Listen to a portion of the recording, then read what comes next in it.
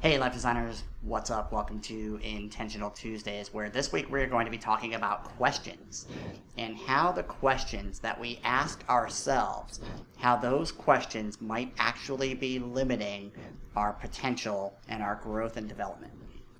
Now, you probably didn't realize that you are asking yourself questions, but we are. We all do this, whether it be consciously or unconsciously. We have questions that are running on our brains. Let me show you what I mean. So step one is to find an area of your life that you would like to change.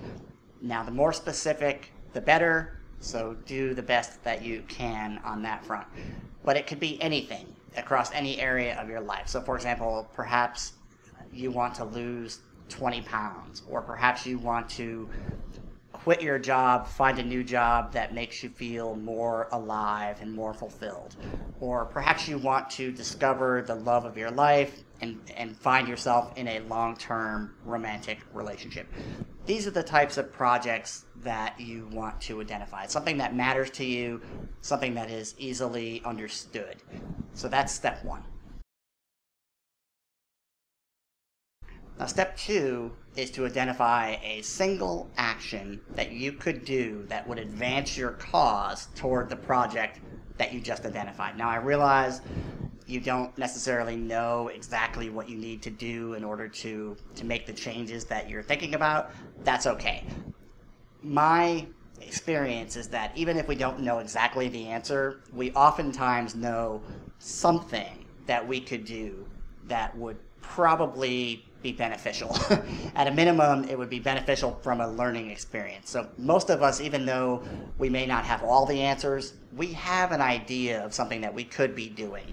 We're just not doing it. So I would like you to identify one of those things, one action that you could take that would potentially advance your cause toward the goal that you just identified. That's step two. So continuing the example that I gave earlier, my step two, suppose my step one was, let's go with the I want to lose 20 pounds. My step two would be I could get myself on a regular workout routine where I'm going to the gym 4 days a week. That's an action that I could take to help me lose 20 pounds. Now, step three probably will be a little bit easier for you. I would like you to identify 3 objections that you have to taking the action that you just described. Most likely you have a lot of them. I'm going to limit you to just 3. So 3 objections. So in my case, going to the gym 4 days a week, one of my objections might be, I've tried this before. I've tried getting on a workout routine. It never lasts for me. I always quit, and then I feel worse off than I did before I started. Another objection might be, I don't have time. I have no time to work out 4 hours a week. It's impossible. And my third objection might be as simple as, well, I hate going to the gym. So these are my 3 objections as to why I'm not going to start working out 4 days a week.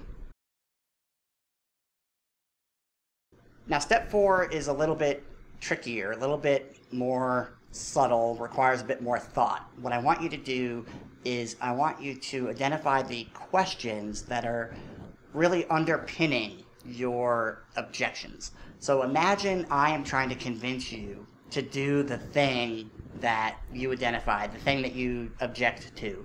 I'm trying to convince you to do it. You're trying to make your case, make your argument against me. So you are peppering me with questions. And if I can't answer those questions to your satisfaction, you don't have to do the thing. So what are those questions that you would throw at me in order to make your argument? That's what we're looking for.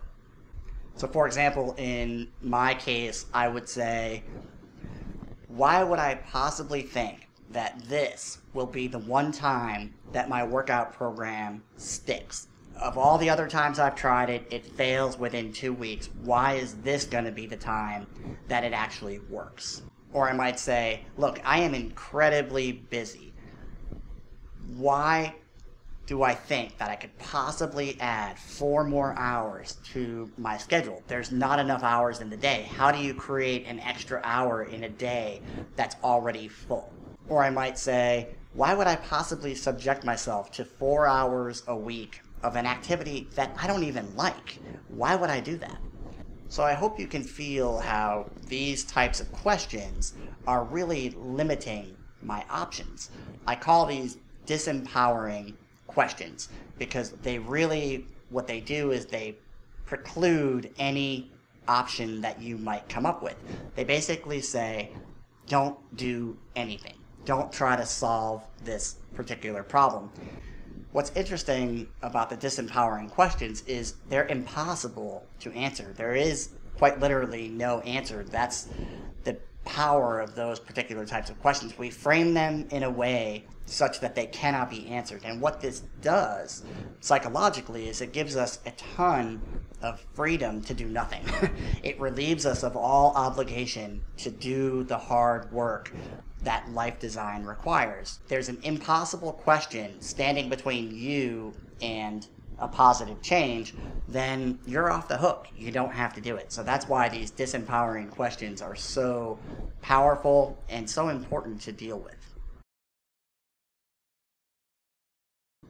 Which brings us to step 5, where our goal here is to replace those disempowering questions with empowering questions. Questions that actually, rather than restricting your options, open up more space and create more opportunity and more possibility.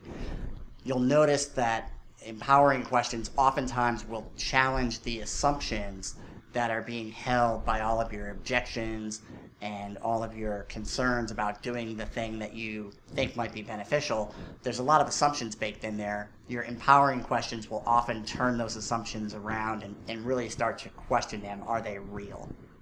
Ideally, your empowering questions, which is what we're talking about here, your empowering questions are not only going to open up the door to possible next steps, they're actually going to point the way. So a really powerful, a really well-designed empowering question will actually point to the next step that you're going to take. So keep that in mind as you try to come up with some empowering questions. So again, back to my example, an empowering question to deal with the whole falling off the plan and not being able to stick to the workout plan. An empowering question might be, how can I design a plan that is modest enough that I can guarantee myself to be able to stick with it for a minimum of 3 months? That's an empowering question. With regards to the question of time and not having enough time, an empowering question might be, what activities can I reduce in my life, or perhaps even eliminate altogether, so that I might free up 3 hours a week to dedicate to this new project of exercising on a regular basis. And with regards to the notion of I don't like to work out, I don't like to do exercise at the gym, an empowering question might be, what are some physical activities that I actually enjoy doing just for the sake of doing them? That's an empowering question that opens up a door to a whole bunch of new possibilities. So why do we focus on questions? Why not just focus directly on the activity that we know might bring a positive change into our lives?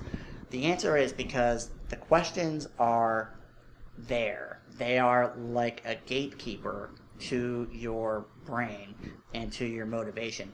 And until those questions are answered in a way that is satisfactory to you, then you're not going to take action. So it's really important that we identify those questions and then we replace them with different questions. So that's it for this week's Intentional Tuesdays. I hope you enjoyed it. I hope you get a lot out of it. Definitely give this a try at home. There's a downloadable worksheet as part of the write-up that you can grab, and that will give you a blank form that you can use to enter your own exploration of the exercise that we just walked through, and it also gives you some more examples that might be helpful for you to just kind of get your mind around what we're up to here with each of the 5 steps. So go ahead and grab that downloadable worksheet. I think you'll find it useful. With that, I wish you all the best, and as always, I appreciate your time and your attention, and until our paths cross again, I wish you a prosperous journey. Take care.